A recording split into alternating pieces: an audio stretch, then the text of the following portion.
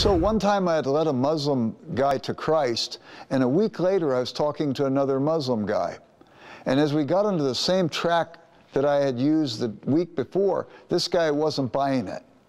And he said, Jesus is not God. The prophet said Jesus is not God. And every time I tried to make some headway, he kept saying, the prophet says Jesus is not God. I said, well, the prophet also said you're supposed to read the Injil. Have you read it? And he said, no. The Injil is the Gospels, the 4 Gospels.